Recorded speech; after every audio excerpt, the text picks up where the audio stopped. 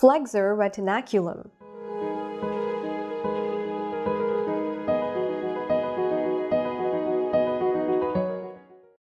The flexor retinaculum, also known as transverse carpal ligament, is a rectangular-shaped fibrous band located at the ventral aspect of the wrist. Gross anatomy. On the radial side, it attaches to the scaphoid tubercle and the ridge of the trapezium. On the ulnar side, it attaches to the pisiform and the hook of the hamate. The flexor retinaculum encloses and forms the roof of the carpal tunnel. The ulnar aspect of the flexor retinaculum forms the floor of the Guyon's canal.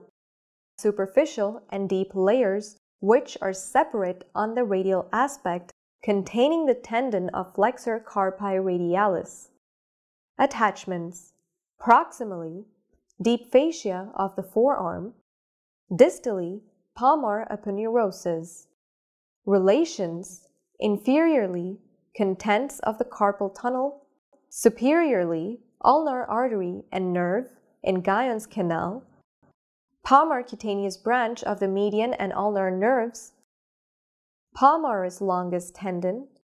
Superficial palmar branch of the radial artery. Origins of thenar and hypothenar muscles. Between superficial and deep layers, flexor carpi radialis.